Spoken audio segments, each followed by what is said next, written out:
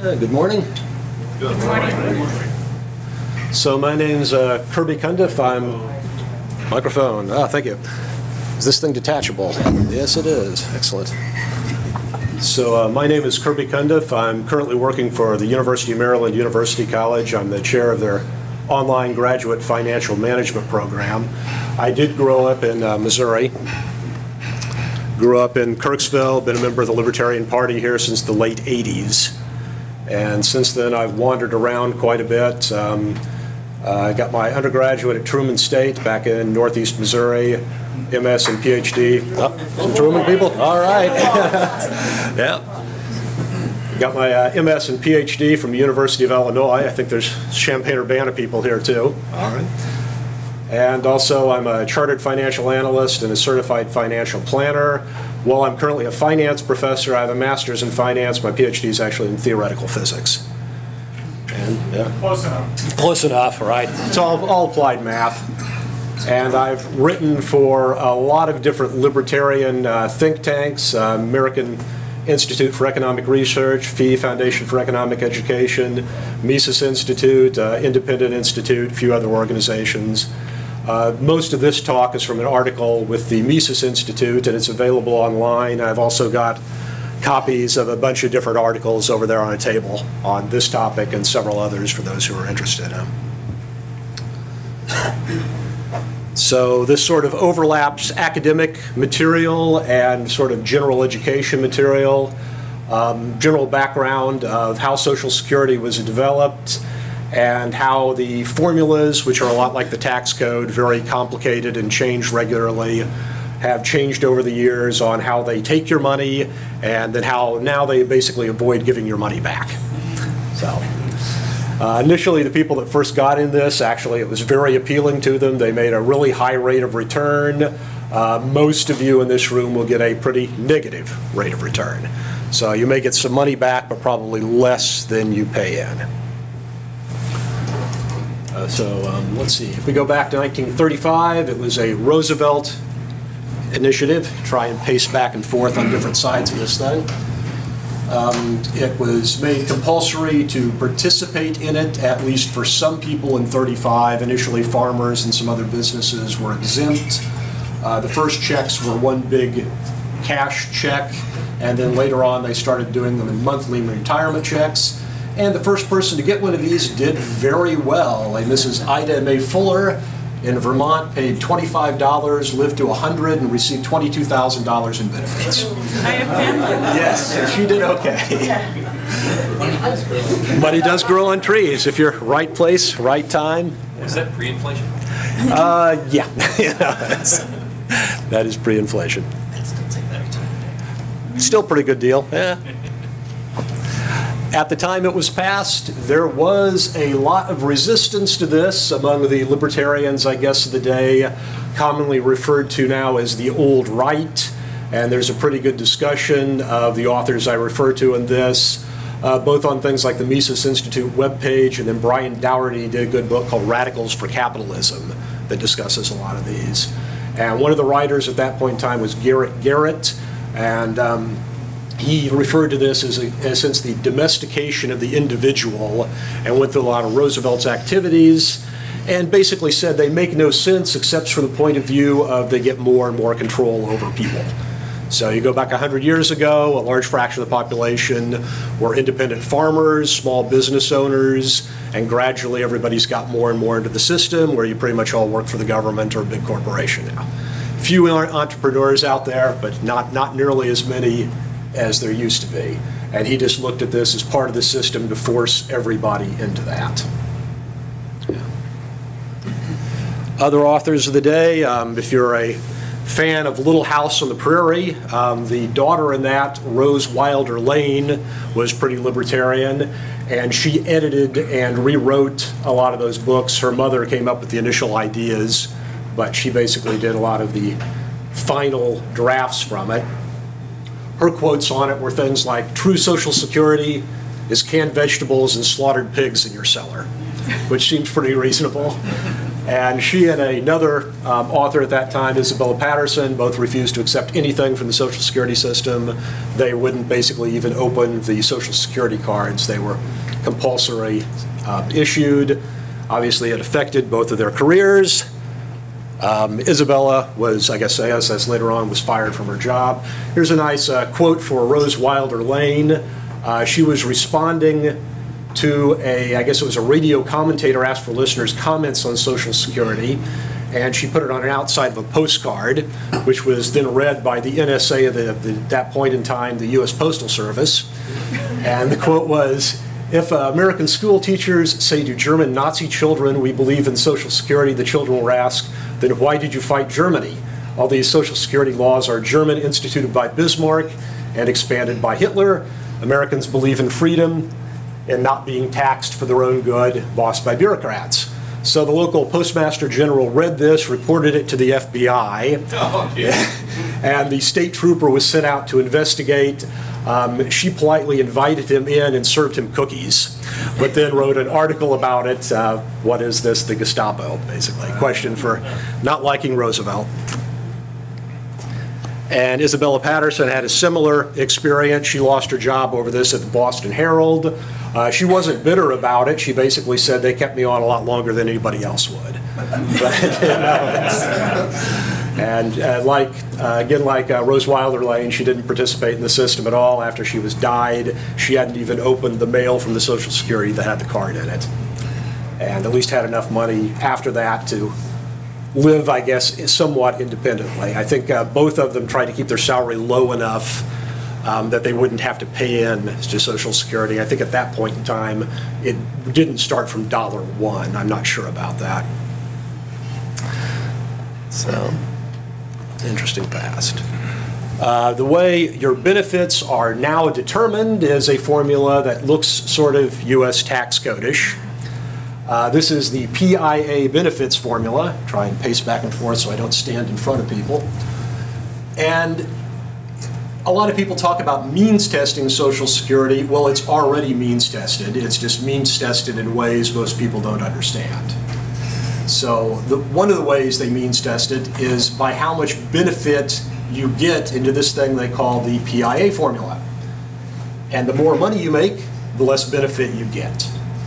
So for the first 90%, or you get a 90% benefit for the first $895 of average lifetime monthly income.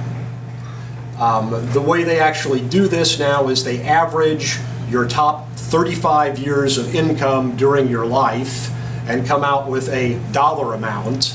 And if that dollar amount is $895 or below, you get a pretty good benefit.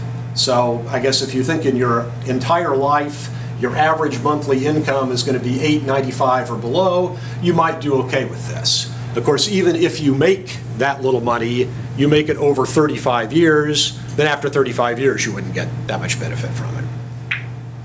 If you make above $895 a month, which most people do, then your benefit is decreased to only 32%.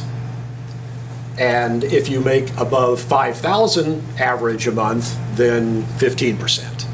And of course, Social Security is still into trouble, so they're talking about adding a 5% bracket. And just like everything with the tax code, there used to be like 4 or 5 of these formulas. So they shrink them, they expand them, they shrink them, they expand them. And you can go on to the Social Security website, log in. They will give you your entire payment history for your entire life. And I went through and developed a nice big Excel formula to figure out exactly how they calculated all this stuff. Yeah, lots of fun. So again, this has been changed quite a bit over the years. One of the things they do, of course, is they keep expanding the number of years that are averaged. And for a lot of people, you may have a lot of zeros in there. So I and other PhDs stayed in grad school until we were close to 30. At that point in time, we didn't have to pay Social Security on that, so that's a bunch of zeros. I worked overseas in Dubai for a few years, so that's a bunch of zeros. And you average those in, and of course, that will decrease the amount you pay out. So the number of years averaged in this used to be around 23 for Americans born in 1917, and then they increased it to 29 for Americans born in 23, and 35 for Americans born today, or several years, or Americans retiring today, I should say. And there were several other years in there. I don't remember exactly what year they altered it. Currently, it's being discussed, now averaging that over 38 or 40 years to further cut benefits, decrease it. So again, if you have years in there you weren't working, puts it down. One way of doing it. So you don't do nearly as well as IDA. They're also changing the retirement age. Those of you who are younger in here, my age or younger, you're certainly going to not be retiring at 65, but at 67. And to actually get the full benefits of the system, you have to wait till age 70. So you can retire as early as 62, but then they cut, I think it's 8% a year in benefits for every year under full retirement. And you get an increase for every year after full retirement up to age 70. So the longer you wait, the more paychecks you get, but then your life expectancy goes down. Also, of course, the amount of money taxed by Social Security is increased on a regular basis. Initially, your first $3,000 of income was taxed in 1937, so you'd be taxed up to that point, and then zero FICA taxes above it. By 1980, that increased to close to $26,000. They just increased it drastically, like by around $20,000 the last two or 3 years, and it's now up to the first $128,000. So what? Most people don't fall into that. Yeah, most people fall into that. And of course, one of the current proposals is again to make that up to infinity. Right now, the Medicare taxes go from 0 to infinity, but Social Security is capped at 128. So most people will fall under it, and then if you don't fall under that, of course, your federal income taxes will go up above that as your FICA taxes drop out. So, in a sense, they get you either way. And the tax rate, of course, has been increased year after year after year. It was only 2% in 37 of your income they took. Then it was up to 9 in 1980 and 10.98 in today. So, and there's proposals, of course, for further increasing that. And that's just the portion that goes to old age disability Social Security. There is also the Medicare tax at 2.9 above that, and a disability insurance tax above that. And again, this caps out at the 128. This goes up to infinity on the Medicare stuff. With all of this, the system is basically, of course, insolvent. Commonly, when they calculate the national debt, which we all know is quite high, they do not do that calculation like General Motors or anybody running a pension plan is required to. So if you just look at the national debt per citizen, it's only $212,000 that each of you owe. Now, if you include the unfunded mandate of Social Security, this one's done per family, it's $830,000. So each family would have to pay this into the system before there'd actually be enough money to finance pulling the money back out of the system, which isn't really practical. And this is all from the US debt clock available online. So as obviously the system is not, as obvious the question is, the system is not very solvent. Ronald Reagan actually really cut taxes in other areas. He had a blue ribbon commission with Alan Greenspan and other people on it that increased taxes the last time to supposedly solve Social Security for all time. That clearly didn't work.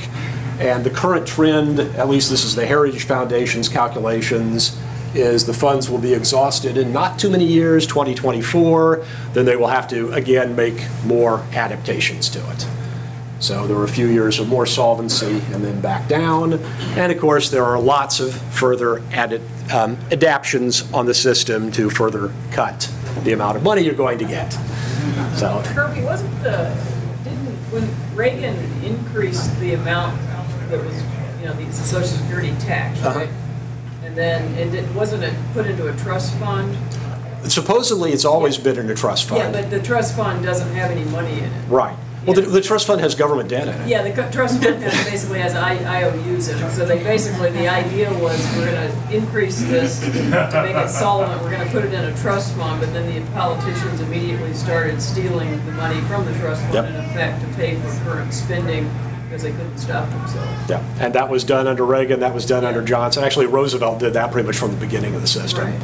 So it's just, we're going to take the money from one place, spend it another place. I think under Johnson it became part of the general budget. Yep, I think that may have been the case, yeah. And then they may have done accounting to separate it back out and just. So they didn't stick it in mason jars and bury it in the backyard? Apparently not, no. Damn, I'm so disappointed. Yep, So it's been a Ponzi scheme since day one. pretty much from the beginning. I always like the Libertarian comedian Tim Slagle's line on that, where he's teaching the kids about taxes on Halloween and put the candy on the top shelf and save it for your retirement. That's a great one. Yeah, it's a good skit. Yeah, but then the grandparents come and eat it. Yep, that works too. That's what happens. They put it on the top shelf to save for retirement, and then your grandparents eat the candy. Yes. Yeah. So this was actually a nice response when I wrote this article for the Mises Institute. Somebody else posted this up, and I thought it was quite appropriate. So it's the comment section. So of course we've cut Social Security benefits and increased taxes pretty continuously since the 70s. They were borrowing before that. There are a ton more cuts basically on the table. They're trying to figure out how can we at least extend out the appearance of solvency. Yep. One of the ones that I guess from a libertarian perspective I don't find as offensive as others is increasing the retirement age. I'd sort of prefer that because it in a sense gets people out of the system. My guess is that's not as popular with the politicians. Instead, they're proposing more things like the universal basic income, where we all get a check from the government, but that at least has calculations associated with it. The other ones would be, of course, further cutting benefits. Instead of averaging only 35 years, do 38 or 40. Right now, depending on your income, there's all sorts of restrictions of getting Social Security before your full retirement age. If your income is above a certain level, they take half of it, and then they tax the rest of it. So you only get, well, your benefits are reduced. Well, you're below age 67 by 8% each year. If your income is enough above, I think it's 14 or 20,000 or something a year, then you actually only get half the money anyway. And I think in the age 67, they reduce it by a third, and then you can be taxed from 50 to 85% of what you get after that, and that goes on for the rest of your life. So they may increase those numbers from 50 to 85 for everything, or make it all fully taxable. There's other proposals to decrease the coefficients, give you less benefit for what you pay in. And again, most likely politicians are more likely to go for stuff like this, add another bin point at 5%, because this kind of stuff nobody understands, right? Makes sense. Whereas increasing the retirement age, people are going to notice. So you're more likely to do things no one understands. And then the really sneaky thing that's been done quite a while is redefining inflation. Yeah. And politicians have been pretty good at redefining inflation. Yeah.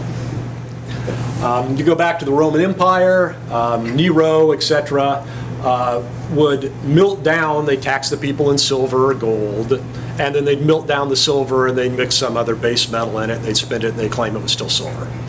So you can actually buy Roman coins for $20 because there's tons of them out there from the later emperor period, but then they're actually pure silver in the Republic and some of the early emperor period. It's a little bit more, well, in a sense it's easier today. You don't have to melt down any coins.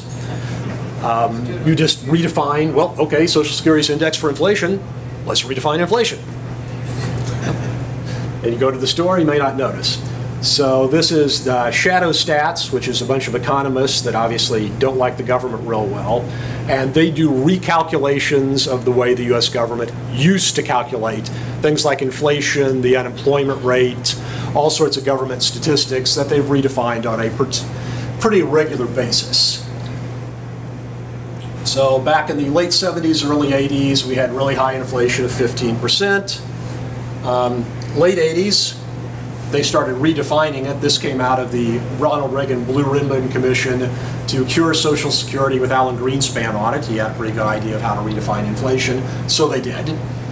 And Shadow Stats recalculates the inflation rate the way they used to, which is in blue up here, the red line is the way they do it now. And you can see there's a pretty good gap here. So what kind of things did they do? They introduced a basket of goods estimate, and it basically says if one thing goes up in price a lot, for example, steak, well, people substitute something else like hamburger. And that really doesn't affect your lifestyle, who prefers steak over hamburger, so that's not inflation.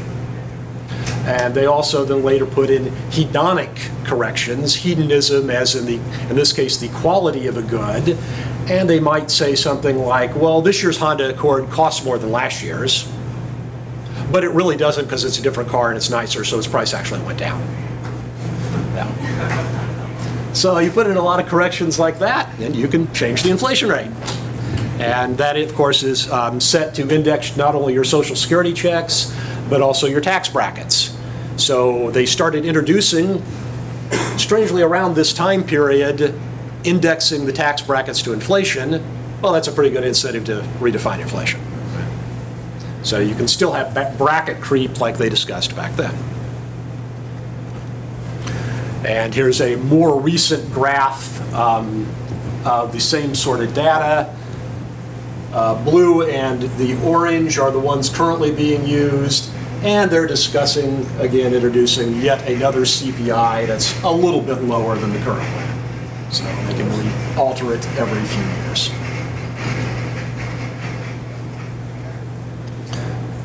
Social Security does do regular calculations on how they can get the system to last longer, and there's a ton of these on the ssa.gov page.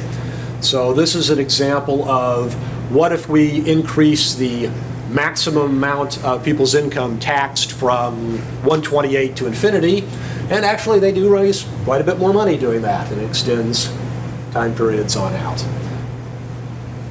So the solvency period. Increasing, oh sorry, that's I'm seeing different things here than there. Increasing the retirement age just to 68 doesn't have much of an impact. You'd have to stick it up to 70 or higher probably to have a big impact on that. Most people do take their retirement benefits early, 62, 63.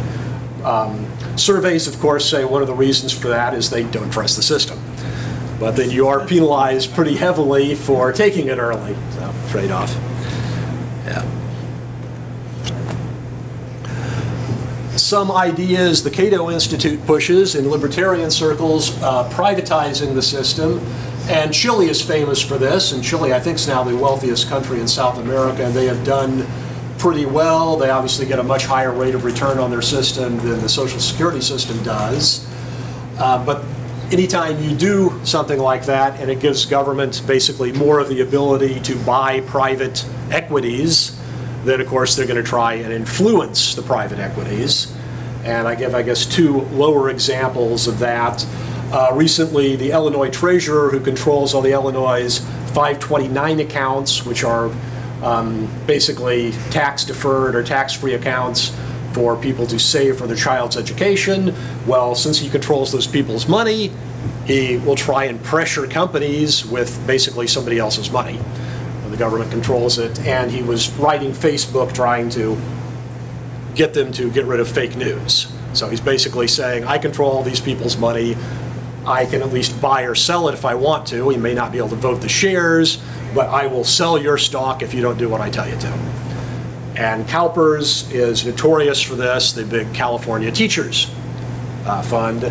They particularly make sure they divest in any company that sells guns. And of course, there was the divestiture of South African movement. Now there's some discussion of Israel, those sort of topics. And anytime you stick a government agency controlling this stuff, they're going to take your money, they're going to use it in one way or another to try and further influence companies.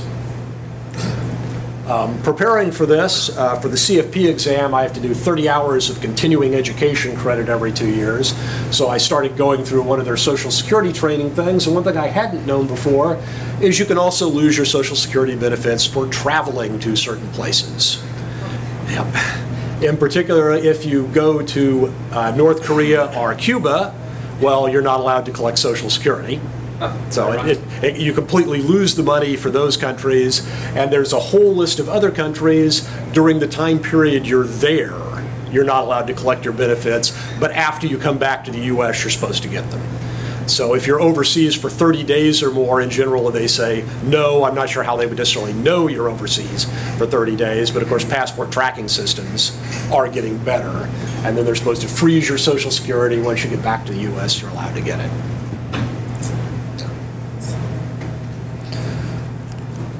So, as mentioned, I've written on a lot of different topics. Here's a list of, I guess, different topics at different institutes, all discussed today. You can just search my name online at all these different think tanks and find stuff, or there's a bunch of, I guess, hard copies over there for those who are interested in them.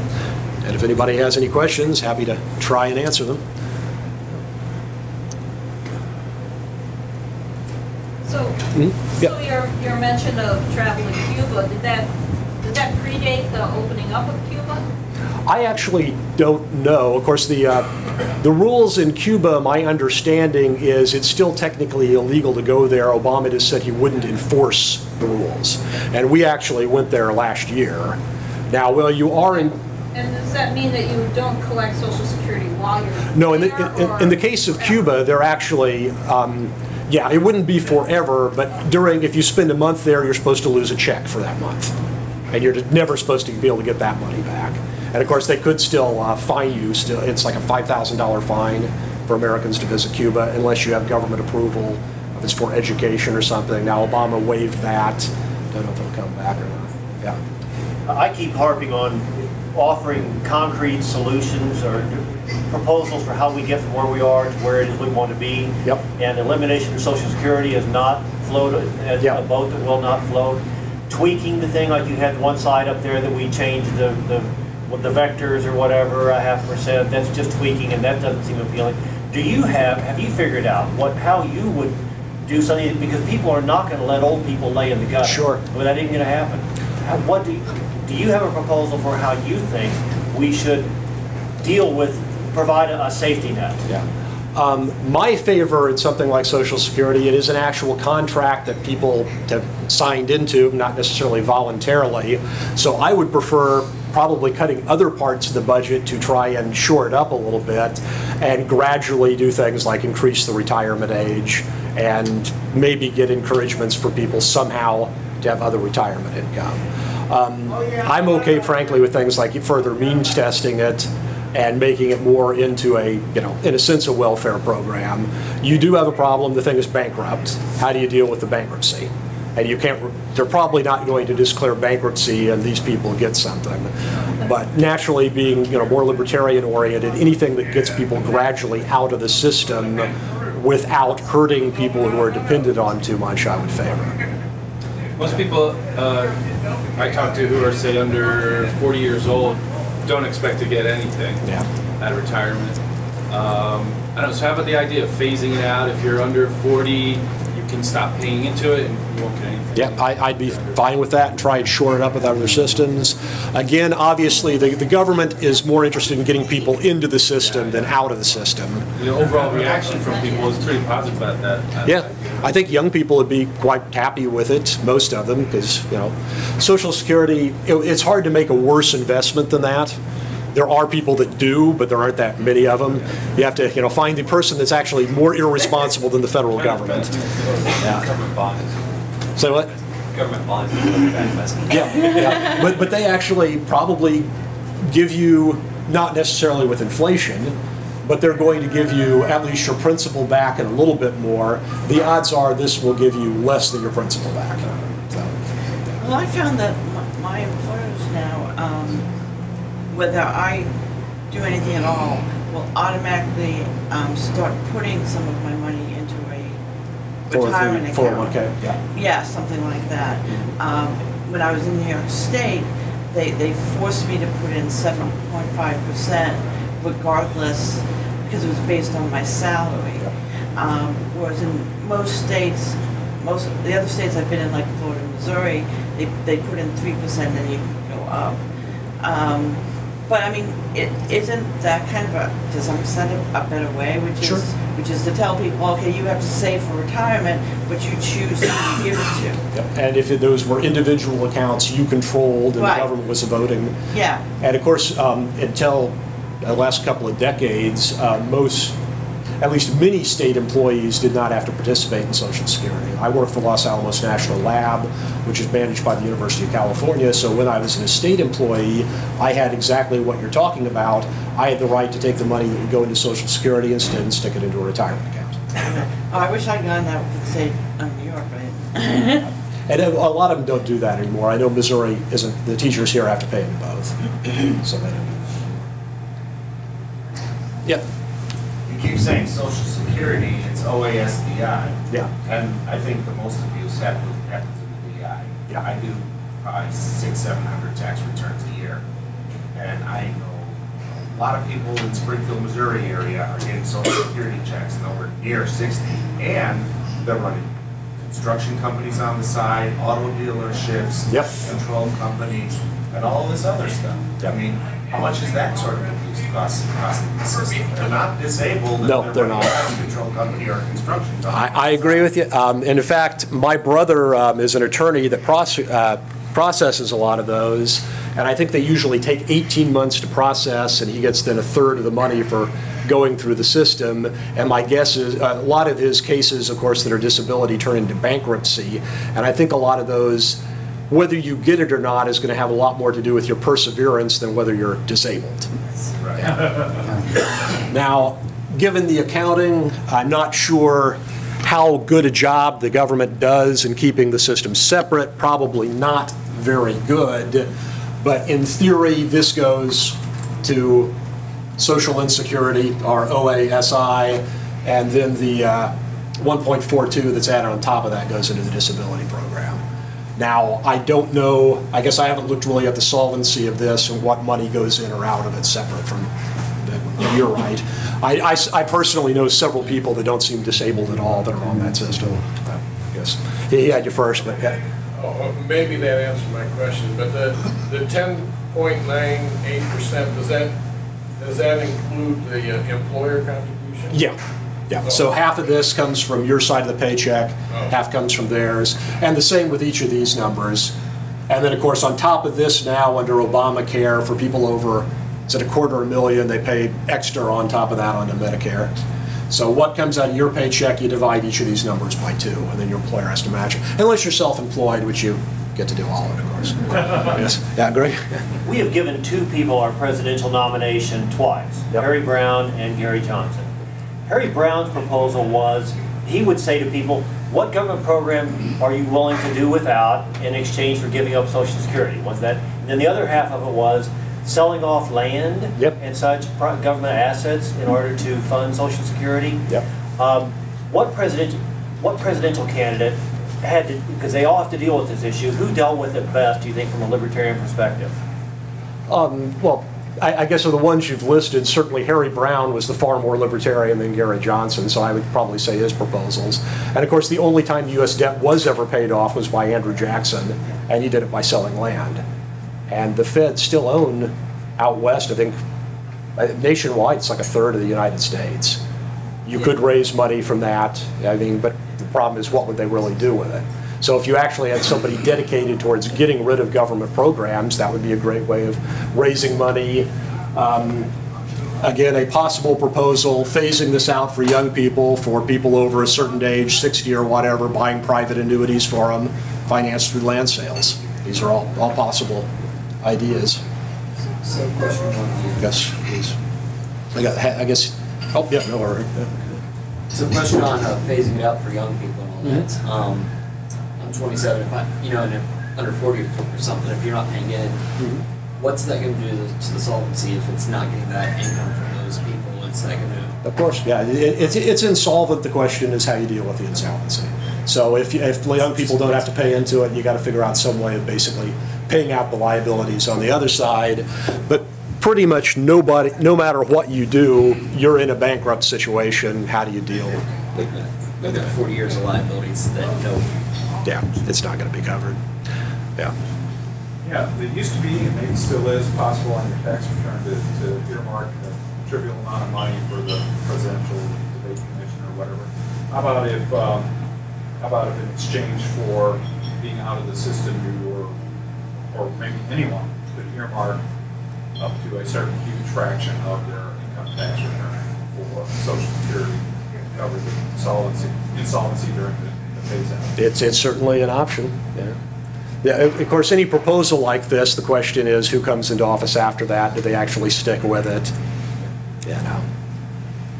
Like the caps that were put on military spending from a few years ago, they're all ignoring now, etc. Yeah. Do you know if there's been an increase? You know, he talked about the disability side. Has there been an increase in the percentage? If you look at the total funds paid out each year, what percentage of that is disability and what percentage is retirement?